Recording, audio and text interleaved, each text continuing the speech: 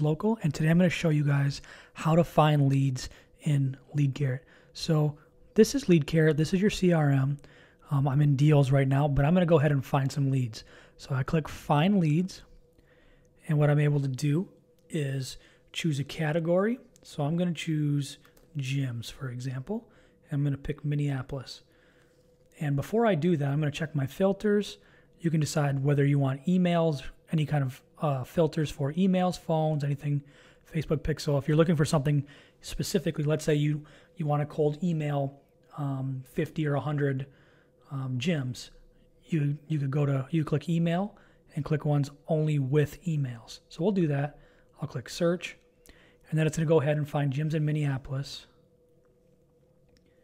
that have an email attached to their name. So we got 165 there. I'm going to stop that for now.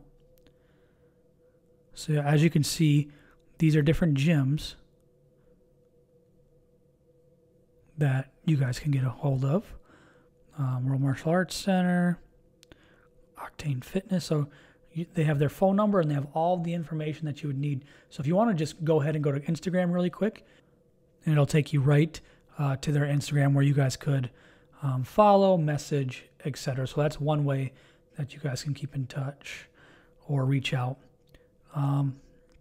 So these are all the leads here, and this is how you would load up your pipelines in order to reach out with cold email, texting. But that can, there are some restrictions there.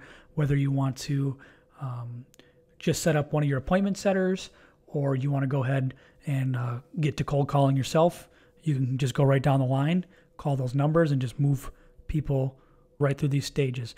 So let's say I clicked, I'll go back to Find Leads quick. Once you do this, you are able to do several things. You can do select all leads, so it'll select all the leads for you. You can push them to a pipeline, which would push them right into your lead in CRM.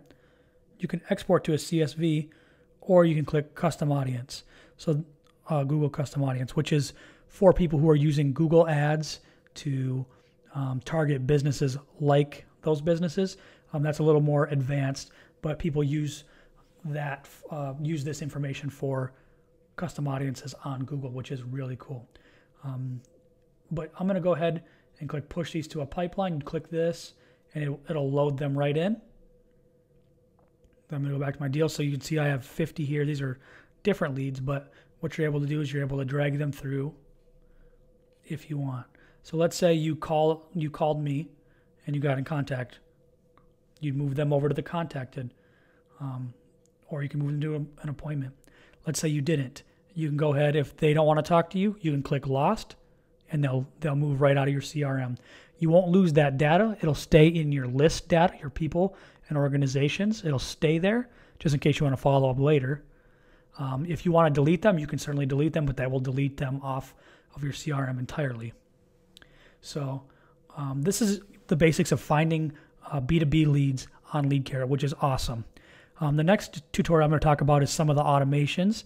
There are really cool automations inside of LeadCarrot that are going to help you jumpstart your leads and your follow-up. There are plenty of automations, and I'll show you how to use those in the next video. So until next time, guys, I'll talk to you soon. Angel Talamantes. Thank you.